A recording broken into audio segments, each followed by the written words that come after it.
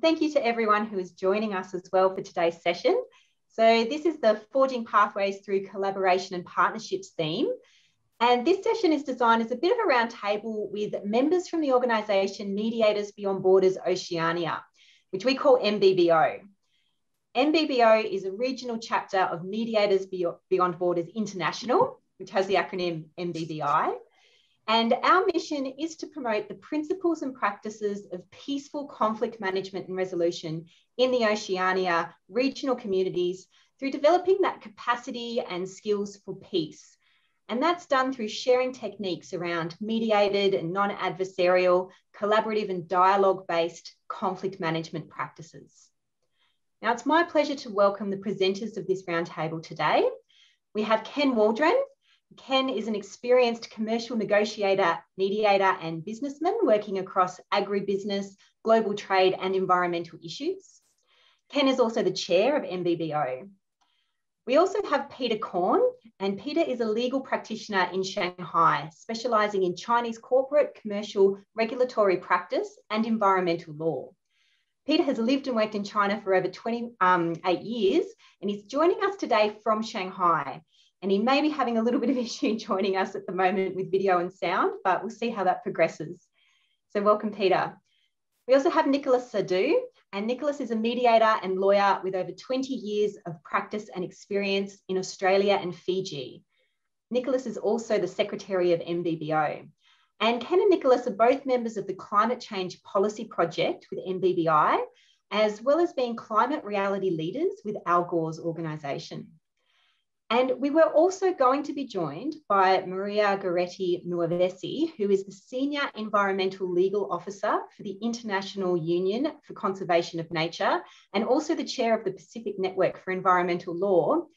Maria was going to be joining us from Fiji. However, unfortunately, due to the COVID situation and personal circumstances, she's unable to make it today and is an apology.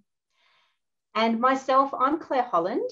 I'm the Director of the Conflict Management and Resolution Program at James Cook University, and I'm a conflict management practitioner and a researcher.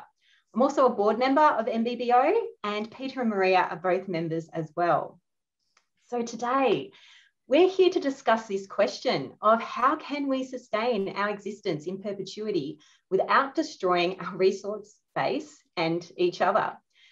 The management and resolution of conflicts, particularly stemming from environmental disputes, is really multidisciplinary. So practitioners and people who are involved in these types of conflicts, they're often working across borders, across cultures, language groups, and managing really different needs, interests, and preferred outcomes of individuals and different groups. So to narrow the scope of our conversation today, we're going to focus on this importance of people-centred approaches and ensuring that the voice of those affected is at the table, particularly when working with environmental conflicts. So to set the scene, I'll pass over to Ken, and Ken, ask you to start by sharing with us from your research and experience, what does it mean to engage a people-centred approach? Thank you, Claire. Well, conflict resolvers get engaged in when pathways through disruption meet a road blockage. And so from my perspective, the starting point is always to removing blockages is to start from people, not things. You know, I recently watched a wonderful documentary film called There Once Was an Island. And this is about a tiny Pacific atoll, Taku Atoll, 250 kilometres east of Bougainville. And the film tracks the story of a Polynesian community living with climate change. It's a 400-strong community, and they've been able to live there for over 1,000 years, essentially on seafood and local vegetables. The people of Taku have traditionally placed great value in the retention of their Indigenous practices and their religion and their culture.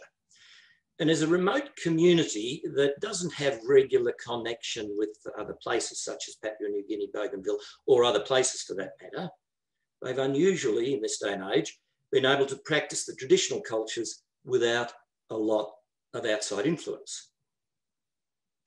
However, as the film identifies and illustrates vividly, this 1 metre high island is exposed to the creeping impact of climate change.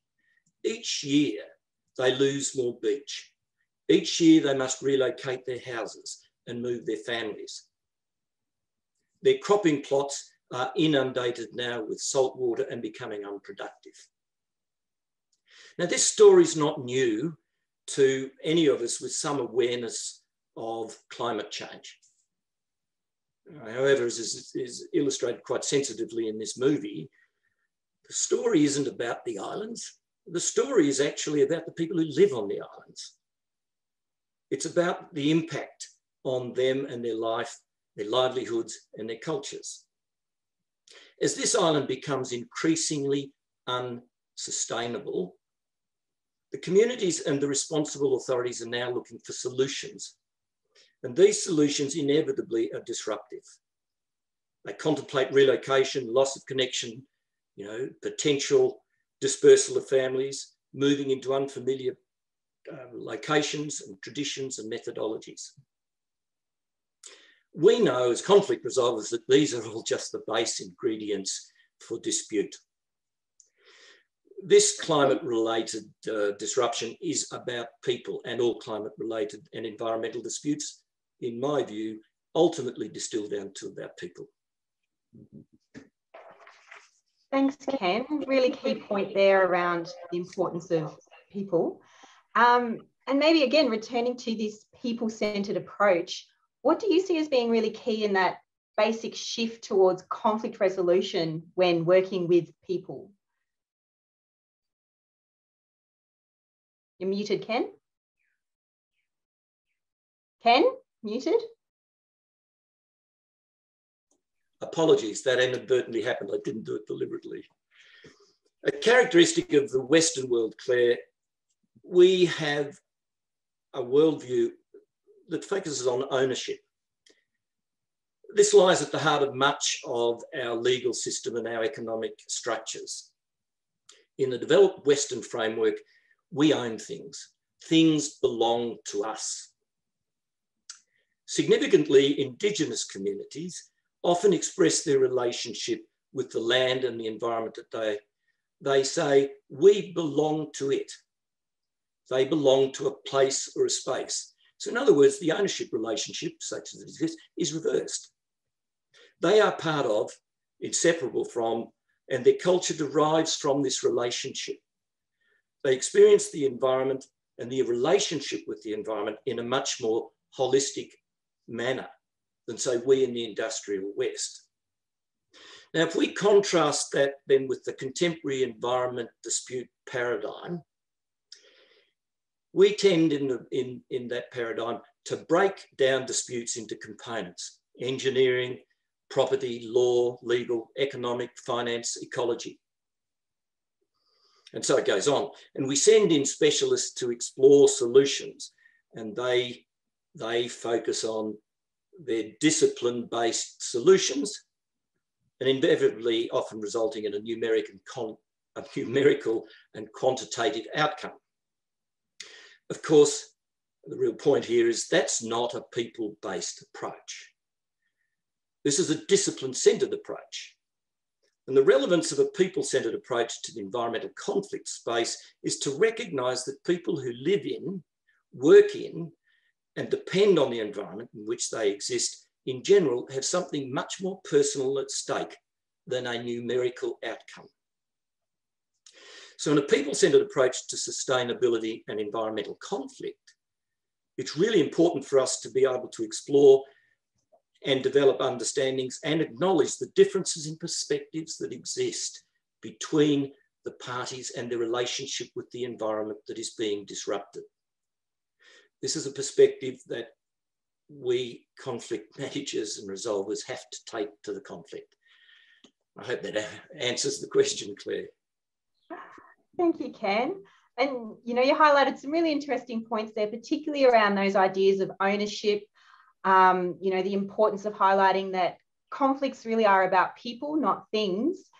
And with some of those examples, you just really gave a clear indication about why conflict management is a multidisciplinary field, the way in which there are so many different players and needs and interests and perspectives to bring to conflicts as they arise. Now, Peter, I might hand over to you. So we might just see how your audio is working. Are you with us today? Oh, fantastic, Peter. So welcome to the panel today. Now, you've recently written an article for the Chinese Journal of Environmental Law, and in that you advocate for the adoption of mediated approaches to disputes, particularly using a facilitative approach in contrast to the legal or the adversarial arbitrated type processes for environmental conflicts. So could you share with us today a little bit around why you think that this mediated approach is more appropriate, particularly for the types of disputes you're working with in China? Thanks, Claire. Hi, everybody. Thanks for attending.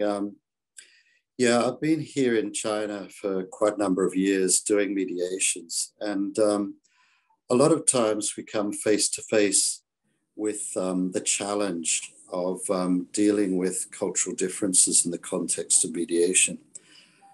There's been a revolution in mediation styles from the traditional styles to more modern, and one of these is the facilitative style, as Claire mentioned. But the problem with the facilitative style, while it's a very professional style and there's a lot of training throughout the world in it, it by nature, because it's arisen out of the United States and to a lesser extent Australia, it carries with it certain cultural baggage.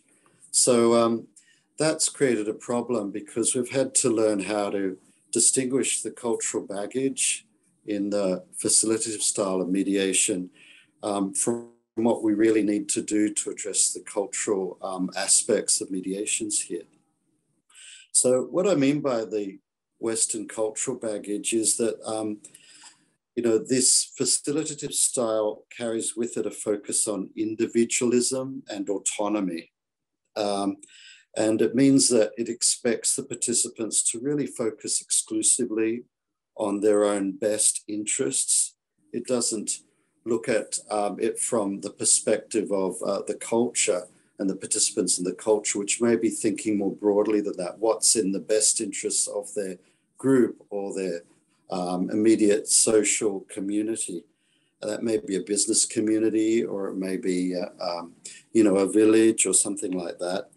The other cultural aspects that are Western baggage is priority is given to individual needs.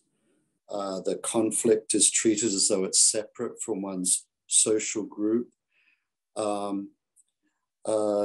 Also, the Western style focuses on openness of communication in all aspects. Obviously that's a good thing, but in the context I'm working in, often it's not appropriate at certain points to have complete openness of communication. So now we look at how we can bring facilitative mediation into the context that I'm working in, which is an East Asian context. And we have to recognize that there's certain values here that underpin the way people behave. It's just the way that they've been brought up. And one is, in East Asian societies, including China, you've got Confucianism and its main values. You've got the focus on collectivism rather than individualism. And you've got a prevalence or concern with losing or giving face. And I think that may have been come to the forefront in a lot of stuff that's been reported in the media. But that means there's an ingrained personal value that involves being treated with respect or dignity and to preserve standing in the broader community or cultural context. So, how can we tailor facilitative mediation so that it addresses all of these different aspects? Well, first of all, we have to focus on communication. What is the most appropriate form of communication? And for that, we have to really understand when it is really appropriate to move on to open communication. We might have to do a lot more caucusing so that there's a face-saving way of actually getting to the bottom of what's really behind the dispute. And secondly, we need to be sensitive to the cultural context in which the participants are operating. So it's not just about finding out what motivates their personal interests in the dispute. It's about understanding what they're dealing with in their broader community, what may be driving them. So we need to ask different sorts of questions as mediators to really understand what's going to drive them and incentivize them towards reaching settlement. In this context, selecting a mediator is really important. So you need a mediator who's familiar with the cultural styles and the business styles in some cases of all the parties. And when you've got multi-party disputes, that could be very challenging. You may need co-mediation because there's no one mediator with all the languages and cultural background that can address that. And you also need to understand the background of the respective participants in the mediation, because you can't just generalize and say, for example, oh, they're Chinese, they must be this way.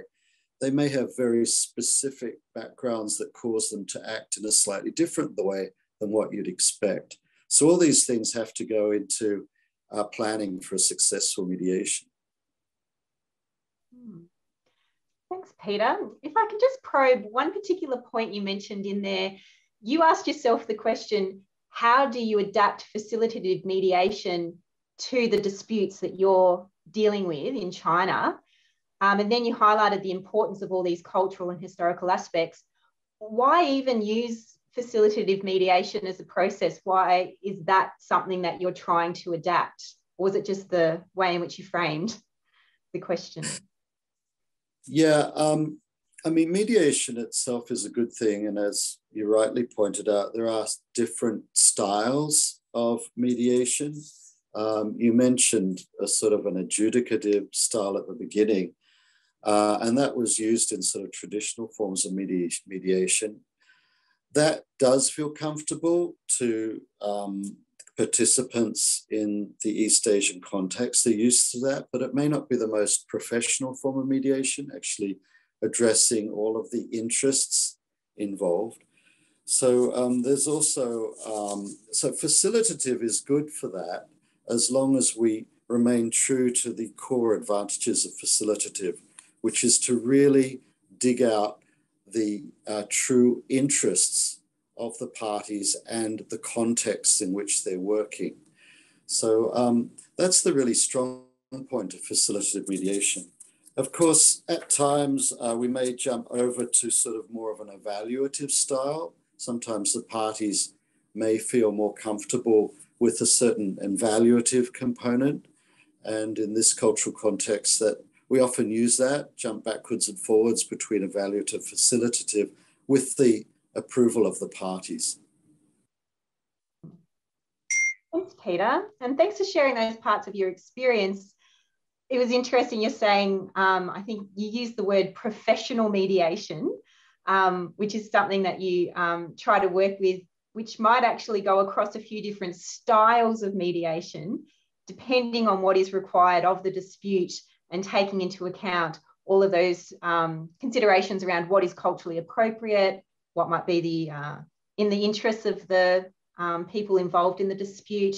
I think you also mentioned that it was really important in the context you're working in, that the focus is not on the individuals who are involved in the dispute, but it's actually greater than that. It's the what is in the best interest of the community, of the collective, of, you know, what is going on around the dispute. Yeah, thanks. Exactly. Thanks, Claire. Very well put. Great. And Nicholas, you've had some specific experience and also doing research in Fiji and Oceania. And just throwing that out to you now, what are you seeing and what is working in terms of this people-centered approach, and maybe what needs more attention? Thanks, Claire. Yes, Ken and Peter highlighted some really good points. starting on with people and mediation and the facilitative approach to conflict resolution. From my experience as a mediator and lawyer and having lived in Fiji, I do see the benefits of a facilitated approach, working in the Oceania region. I mean, these are things that approach resonates with the values and cultures of the people. However, from what I've sort of read and having talked to people in the region, is there's lacking of mechanisms and platforms for resolving conflicts, things which could enhance the sustainable development of these regions. So I'd like to touch on three things. The first being access to justice. The second is environmental conflicts in the region. And finally, the empty chair. In the Oceania region, there's a lot of focus on access to justice. But in my view, and when talking to people, is that it's mainly on providing legal aid and assistance to existing legal frameworks and institutions. I personally think there's got to be a bit more there's a need for more informal mechanisms so communities can have access to resolving conflicts, and mediation is an ideal process for this. And recently a technical report by the Secretariat of Pacific Regional Environmental Program and other regional bodies created an integrated island management framework. And this was for achieving an island-wide integrated sustainable development goal. And they adopted a people-centered approach. And interestingly, it identified 10 principles. And one of those principles was resolving conflicts. In it, they said they needed to establish institutions with authority to mediate conflicts and a forum for stakeholders to be able to discuss and resolve issues and views in a timely manner. Now, for me, this supports the need for conflict resolution processes in the region, which we've all talked about this earlier on. But when I did some research and I looked for literature or case studies on climate conflict and climate resolution processes, I didn't find much at all. There's a lot written on the Sub-Saharan, the Sahel zone, and the Middle East, but very little in this region. I asked the question, is it because it's not considered a climate zone yet? Perhaps not, but I see the risk. There is risk there. When you consider the effects of climate change in the region, the adaptation to it, climate change induced human mobility. And apart from that, you can look at even large-scale development on traditional owned land gives rise to conflicts. And there could be environmental conflicts. So say, for example, if we looked at, and I'll just give it a very rough example here, say the migration of a community from a coastal area. It moved from a coastal area to higher grounds due to rising sea level. And that community have moved, they're living comfortably, they're all well. You know, and the years go by, that community of 100 grows to 200. You have a potential of conflict of issues arising over land, scarcity of food, housing shortage. And then you have this potential of conflict with neighbors and even perhaps with the policymakers, given that that policy of movement may have been made 10, 15 years ago. So there is this conflict or potential of conflict. So conflict and disputes in the environmental space can also arise over natural resources, which is abundance in the region. And these involve minerals, forests, rivers, oceans, land, something that Ken touched on earlier, as well as large-scale development. And these resources and the ownership are very much part of the individual and their communities. And Ken touched on this quite well. So what do these communities, these vulnerable communities have? I mean, what voices do they have, and how can they have their voices heard if they do not agree with a policy or government regulation or with a landowner or developer? I'm a firm believer that at least at the moment, the traditional interactive and facilitative dialogue process in the Oceania region, mainly in Fiji and Polynesian Islands, the concept of talanoa is a wonderful tool. Now, talanoa is defined as a process of inclusive, participatory, and transparent dialogue with the purposes of sharing stories, building empathy, and making wise decisions for the collective good. It is less formal and more intuitive. And again, something where Peter touched on collectivism in being in the Oceania region. And my experience is that I have observed and participated in this with families and communities who have come together to resolve conflicts through this talanoa session. And usually it's over a fairly lengthy session with a big bowl of kava. And the process sort of is non-confrontational. It's not critical. They don't criticize the participants. It's through storytelling. There's respect shown, understanding. You get to appreciate each other's needs, and then you work to resolve issues. But sometimes this process cannot resolve it. So then again, you resort to the other traditional aspect of where an elder or chief may make a determinative process. And that's something that Peter also touched on, and then the different approach of that. So I think conflict management processes and mediation is important for resolving all forms of conflicts, not only environmental conflicts in the Oceania region, but it is crucial when designing these processes, the cultural context, as outlined by Peter, and the traditional practices of the various cultures in the region are taken into consideration. Also, it is important that traditional authorities are consulted, that is the chiefs, the elders, the wise men and women, and even religious bodies, as religion plays a very important part in the Oceania and in the Pacific culture. It cannot be an external framework alone in a one-size-fits-all. To do that, to develop such processes and toolkits, there must be collaboration and partnership with the owners, the traditional owners, the leaders, their practices and knowledge, bring in the community and institutions. And when you do this collaboration for any dispute resolution or conflict management process, will get an effective buy-in. So I think that is something that we've all touched on. There has got to be a collaborative and a community approach to it with their input. And finally, which is the empty chair, which is slightly different to what I've spoken about earlier, but it's something of importance that we need to consider.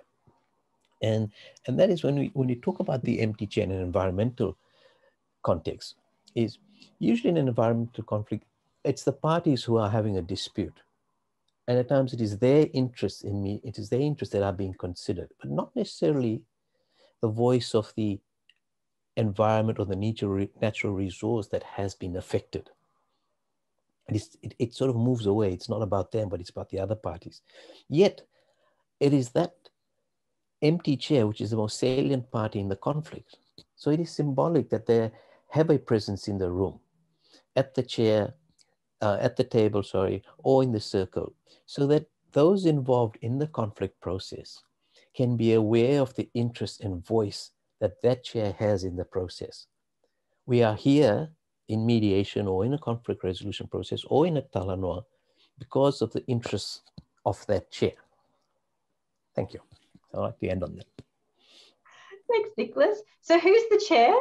Who's in the empty chair? The chair is the actual issue of the environment. Say if it's you are having a dispute over a river or land, people tend to forget. They're sort of saying, oh, I lost this right, I lost that, I lost this.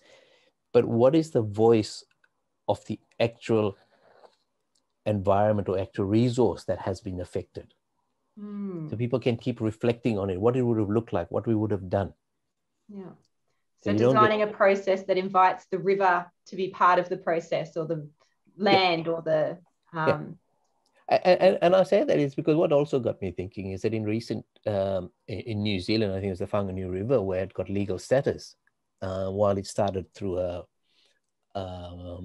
legislative court process. But I understand from my research that prior to all of that, there was a lot of mediation and ADR process, which led to a legal status being granted to a river. So the impact of that is, and also in India. So I see that, that is a powerful statement. So people can really connect to that.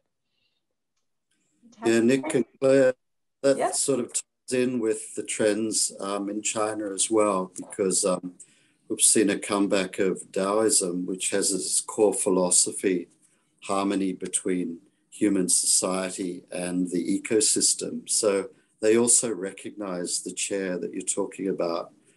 And it's come so far that it's actually even become enshrined in new Chinese policy called eco-civilization. They have this Taoist principle at the center of it.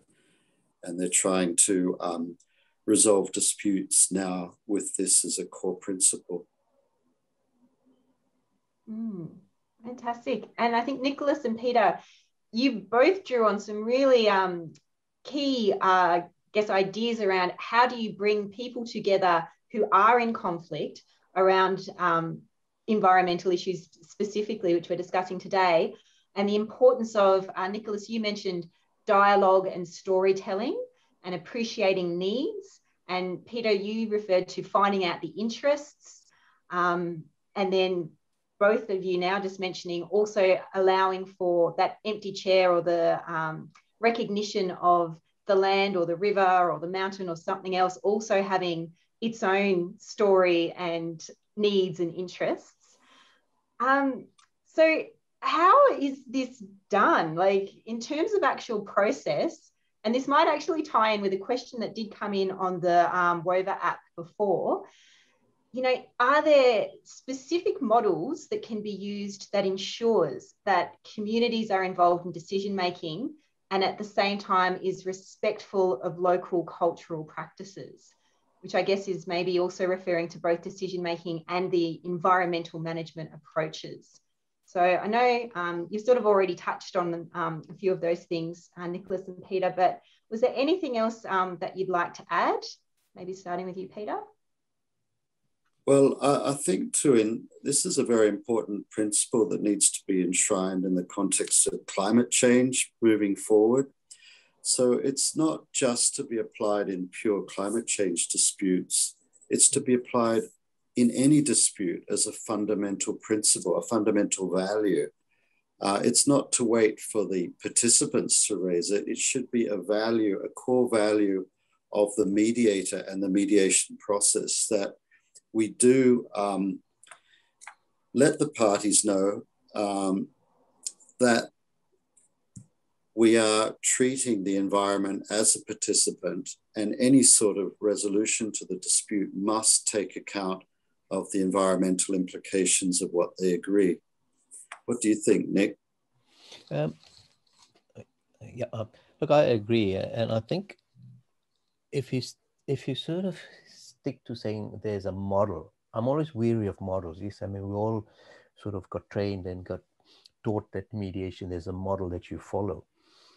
But I think it's important that, yes, you use a model as a framework, but within that model or something, in Kenzo is that there's got to be various tools. And looking at the question is posed, it's a good question because you then use those models and you look at what's happening traditionally. There's a lot of traditional, as Peter said, in China, the Taoists, in the Pacific, in the cultures, they've been resolving conflicts long before the concept of the Western form of mediation came along. And if you look at, in Fiji, they've been doing Talanoa, they've got other structures in place for different things. So they've got different processes and different things. So I'd say is you take what's in existence now, and then you look at what is in the Western concept of mediation. And I find that sometimes one of the difficulties in the Pacific and in the Oceania region is because of the way the structure of the communities, or you've got hierarchical, you've got a chief, or you may have an elder, and then you have a spokesman. So the common man may not be able to openly voice what he has to say because he's talking to a chief. So there's got to be a certain level of respect. So if you brought in a model of, I'll take away, not a model, if you brought in a process and you adopted, say, the reality testing of mediation, and you've had a skilled mediator, or you could train the spokesperson who is actually facilitating the dialogue between the parties, and use the traditional method, but brought in and saying, now let's reality test it in his own skillful ways and within his own respected culture. He could be able to do that. And that then I think brings a level playing field.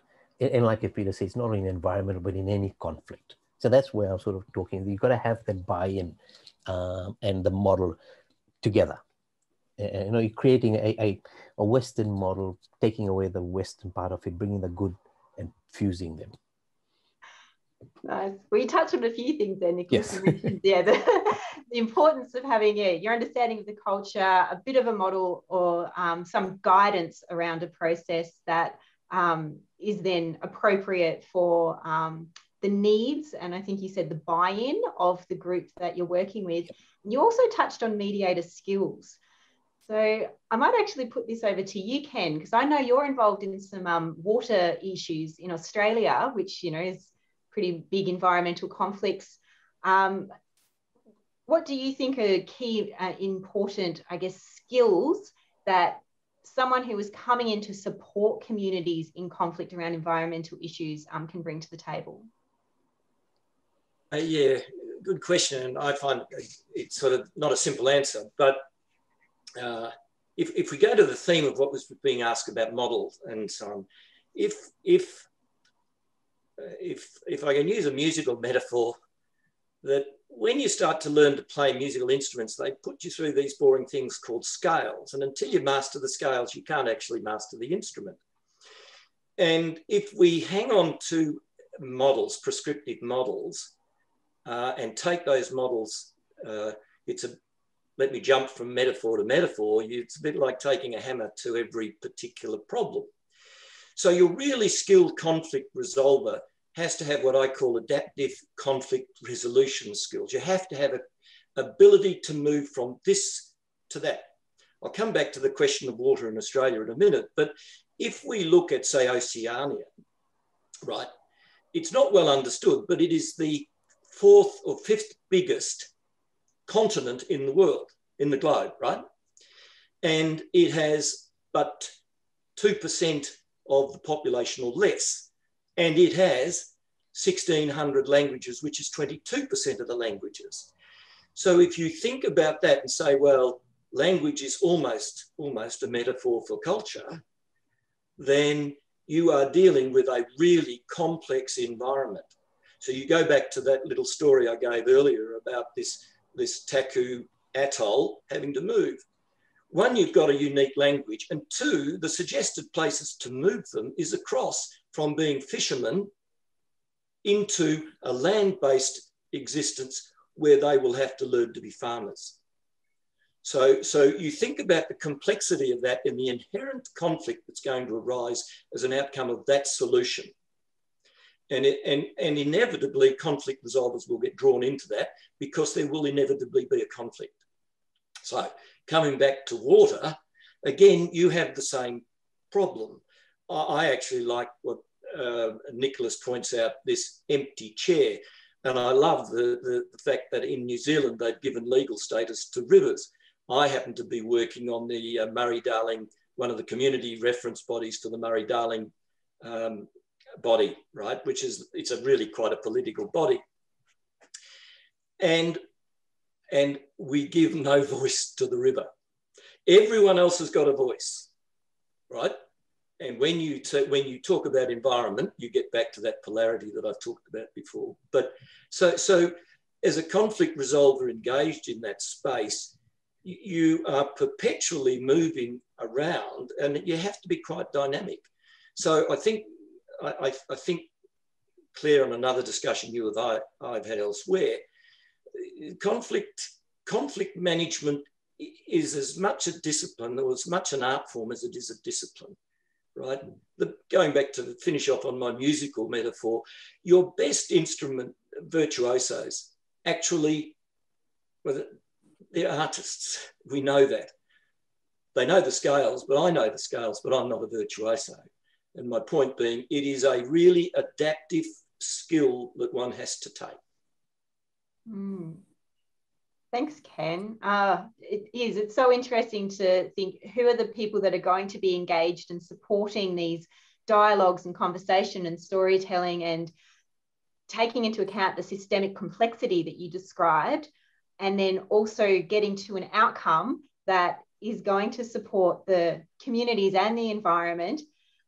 And drawing on, Nicholas, one of your points, that there are a lot of conflicts occurring in the environment, and particularly in Oceania at the moment, but not a lot of research that is being at least published and shared around what approaches are being taken, what's worked well, maybe that cross-pollination of knowledge for different approaches that are most appropriate when different things occur. I said, just bringing all of this now back to our conference theme, which is forging pathways through collaboration. Just some final thoughts from everyone on the panel. Do you have anything else to highlight around what you see as being needed in this area of moving forward, particularly in the area of environmental conflict? So I might start with Nicholas and then Peter and then Ken. Thanks, Claire. You mentioned about not enough research being in the region on environmental conflict, and as I was reflecting on it, perhaps I think it's reflective on the people and the values of those in the Oceania region. They aren't confrontational people. They are not they're mostly peace-loving. They don't go into conflict, and they have their own ways in resolving conflict. But as we know, over time, a lot of this can change.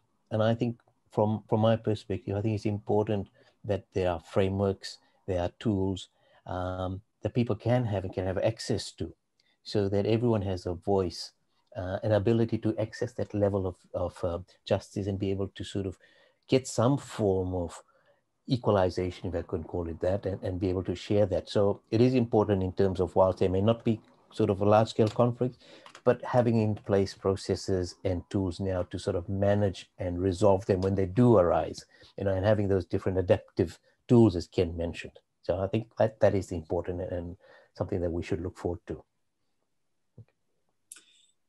Thanks, Nick. I think mediation in itself is a wonderful process, has loads of potential for greater usage throughout the region, not just in a domestic context, but also in a cross-border context as well, involving different cultures. But what's holding it back? We've all seen that there's now an international convention which helps its credibility, the Singapore Convention. It's because there's not enough knowledge about how do you find really good mediators with the right skills, and what is mediation? There's not that much knowledge about how it's different and its advantages over, judicial processes or arbitration. So I think one of the key things is building upon what Nick and Ken have said about the experience so far, developing readily accessible pools of mediators that can be drawn upon very easily and very quickly, and then applying this process in a much more widespread fashion so it gets much bigger and more universal recognition for its value. Thanks, Peter. And Ken? Yes, I don't have a lot to add to what Nicholas and Peter have said. I think one of the things we all need to strive to do in this space is getting more space at the table for the empty chairs. We just need more of those. And the other thing that I have, which is a bit of a pet position of mine, I don't always win this one, but I argue all the time that environmental disputes are not for the courtroom, right? They end up there mostly, but they shouldn't be. They're a different sort of dispute. And I'm not sure courts, in fact, have the skills to be able to resolve that. And which gets back to one of the things that MBBO, Mediators Beyond Borders Oceania, is committed to doing is sponsoring and working with to develop a set of skills and a toolkit, if you like, for environmental conflict resolution in the Oceania space. Now, I have to say, I am aware of one of the presenters this morning had already moved on this. So they're on my list to ring up and talk to and to work with, because it's a really important thing. Reinforces Peter's comment. We need to build a pool of skilled, environment and culturally aware mediators and conflict resolvers. Thanks, Ken. And I think on behalf of Mediators Beyond Borders Oceania, that's a goal of us as an organisation, which is going to be member-driven, to have people who have an interest in sharing and developing their own skill set, I guess working towards that artistry, as you have described, Ken, to be able to have, I guess, a place to go for collaborative practice, peer-to-peer engagement and learning, and eventually support and training for particular conflicts as they may arise. So thank you to all the panelists for your discussion so far today. We've had one more question come through, and to anyone else who's listening, if you do have any questions you'd like to pose to the panelists, please feel free to pop them in the chat box. So this question is asking that in most societies, they are against mining activities for environmental protection. However, sustainable mining is important for socio-economic development.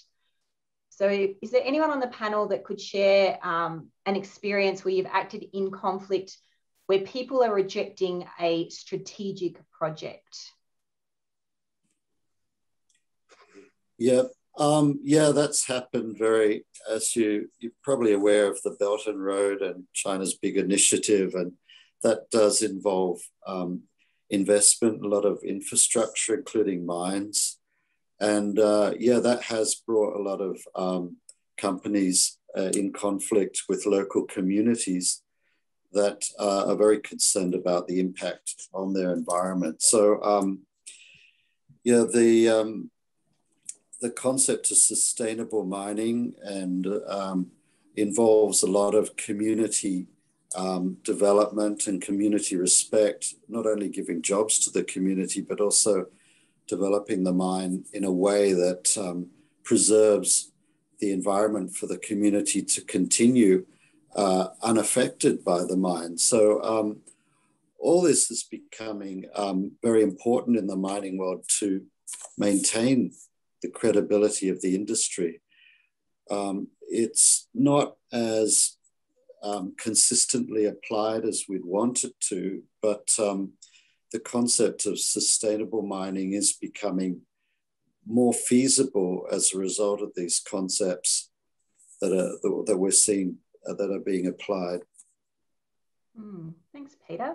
And I might also just jump in there that I know the approach that is being taken with environmental conflicts is that it's not looking for ever a resolution, because you're very unlikely to ever resolve an environmental conflict, but it's ongoing environmental conflict management, because the conflict relates to different ideas of what should or shouldn't be done with the environment, different approaches to protection, different ways of engaging with the people, changing values over time. So environmental conflicts are enduring, they will continue. And so when you're looking at a particular conflict at a particular point in time, it's where are we on this environmental conflict management spectrum, and what needs to be done now? Are we in crisis, or are we in sort of conflict management maintenance? So that, I think, understanding an approach, particularly around environmental conflicts, and that there will unlikely ever really be a true resolution. It's just always ongoing. Yes, Claire, can I add a perspective as well, which probably adds only perspective to the answers already given. Again, one of the near impossible balancing acts you have in this space, not just for those who are the disputants, is you're often dealing with a worldview, which is and balancing that worldview is difficult. So on the one hand, you've got the pessimist, which is we shouldn't take environmental risks, and two, we're all ruining the planet. And on the other side, you've got the optimist who says, well, we need to use the resources that are for the benefit of mankind. And if you start with those two almost polar opposites, you are going to be dealing with a perspective view that's just really hard to overcome and bridge. And look, if I go back to my university days, which is so long ago that I hadn't had hair, right? But the reality is we were either for or against, and there was no communication in between. Yet as conflict resolvers, that probably with a bit of maturity, you realise that your challenge in the conflict space is to bring about this resolution and to get communication going. And it is a real challenge. It's, again, it gets back to this issue of art form. So and your point, Claire, this is ongoing. And it's not going to get less, it's going to get more, and there'll be a what you call a concertina at some point where it will, if you like, be dramatic. Papua New Guinea has this perpetual problem all the time up in the highlands between communities and the miners. Thank you, Ken. I might just check if there are any other questions from the chat or the Q&A that anyone specifically would like addressed to a particular panel member or just to the group. Maybe if we're waiting to see if anything else comes in. Nicholas, was there anything you wanted to add to those points discussed just now? In terms of sort of how to resolve it, I think Peter touched on it because there's just so many layers. And if you look at mining, and he touched on something there, it's a facilitative dialogue process. And I think Peter did touch on it earlier on, especially when you're talking about mining and community and the various stakeholders. And touch on you're not going to resolve the dispute, but you can manage the conflict by having those multi-party, multi-tiered conversations, and then sort of resolving a particular issue or concern by one party here, then bringing it up to the next level, and then you bring it up to the next level, to the next tier, and then collectively or sort of slowly bringing in the right people to eventually you get to saying, okay, now we've got the right players in the room. How do we then, is there a resolution, or is there going to be a management of a conflict and work it out? And as we all know, going through a mediation process and a facilitated mediation process allows each party's interest to be heard. So you can do some trading. You know, someone might say, okay, we'll do this, but what's the benefit? What's the downside? Whereas if you go into a legal process in the court, it's purely you've taken your ability away to express your needs or something. You can say as much or less, but then it'll be a judgment or a decision handed down by the court. Interest and all that not taken. It's a legal perspective given. So you are kind of stuck with it, but your actual interest is not addressed. You can still, the conflict would still resolve. You resolve the dispute about mining. They can say, yes, the law says this, but the conflict that is in the person and in the party with that feels like can't touch that, you know, it's the individual and the land, it's one. That hasn't resolved. So that could go on for generations. And then it, you know, surfaces again. So I think it's these things, there's really no, I've never experienced, but just sort of looking and understanding and coming from the Pacific where you can understand where, you know, a lot of conversations take place and sometimes they take over days to resolve it. And I think that's how, you know, environmental conflicts will be resolved or should be resolved, but it is costly, time absorbent, but yeah. Thank you. Part of the problem, Claire, I think, is parties in those disputes can hide behind the law and use it as an excuse not to communicate fully about interests, as Nick says. Just getting everybody in the same room, all the multi-stakeholders in the context of a mediation is a huge achievement. Then you're halfway there. Thank you, Peter. So just drawing together a little bit of a summary of some really key points that have been highlighted.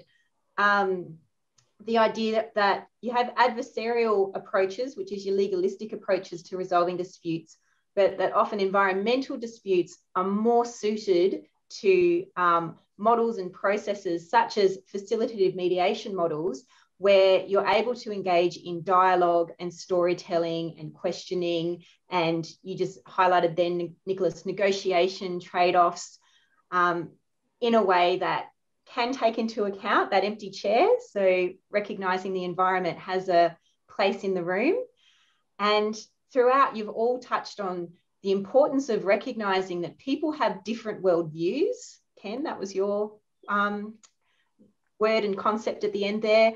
And that the approach to worldviews may take into account different ways of thinking, of expressing yourself, of comfort within a process. So the way in which you communicate, focus on individualism and collectivism, cultural considerations, language, all of that needs to be considered when drawing together a process that is going to be most appropriate to support the ongoing management or even maybe the resolution of a conflict in this environmental space. So thank you all so much. We're at the end for our session here today. And so thank you to everyone as well who was here as a participant and has listened to this discussion. I might just share our first screen again, so that if anyone does want to contact anyone from the panel directly or Mediators Beyond Borders, there's the contact details up there. So Nicholas and Ken can be contacted at the info email for Mediators Beyond Borders. And thank you all very much for participation and engagement here today. Thank you, Claire. Thank you, Claire. Bye. Claire, thanks everyone. Thank you all for your presentation, and thank you for all who have attended. The next sessions, there are some sessions that are still going. The next sessions will begin at 3:15. So enjoy the rest of the day for the conference, and we look forward to hearing back from everyone. But thanks again to all of our panelists today. Thank you. Thank you, Adam. Thank you. Thanks, everyone. Bye-bye.